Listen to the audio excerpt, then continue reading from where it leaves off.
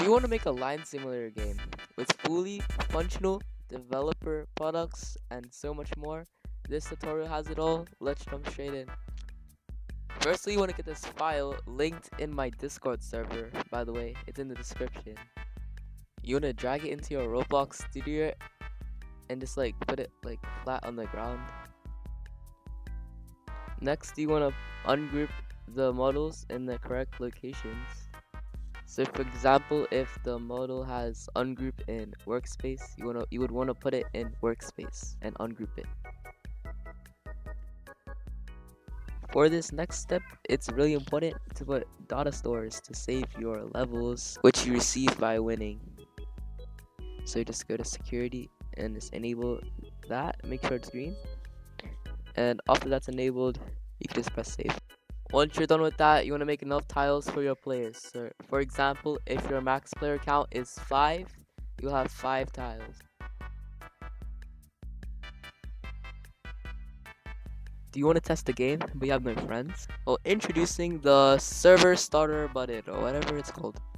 Let me show you what this does. So I just choose 3 players because it always works for me and it's just the perfect amount. Just press play. It might take like 5 minutes, but there you go. You have a server of 3, and if you want to test out the cutting in line feature, press the button and you'll get swapped with the player in front of you. Alright, just do it again, and after that you should get teleported. Sometimes it takes a while for some reason, I don't know why, but sometimes it's just instant like that. And I just cut the video a bit, not gonna lie, but yeah.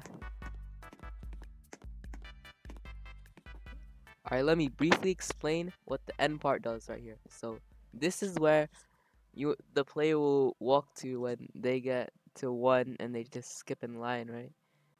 There's also called a part that's called teleport part. After they walk and they finish the walking, they'll be sent to the teleport part. You can have like a club here, a bathroom, or whatever you want. As you see, it got teleported to the bathroom, but you can put it anywhere. You can put it on top of the tower, or you can let you put it anywhere. Like, what even is this? Like, it can go anywhere. Now let's talk about the monetization. You can go to this button and press on its local script, and there should be a dev product in here. And you can edit the ID to your dev product. If you don't know how to make it, watch this 10-second tutorial. You want to go down here and go to monetization, and then press the dev products. After that, press create a dev product. Pretty simple. You can set the name to whatever you want, but I'm gonna call mine skip. You also don't have to put an image, by the way. You don't have to do that. And I'm gonna set it to 10 Robux because I want Robux. And just press the save button after that, and just copy the ID right here. It should be under the name.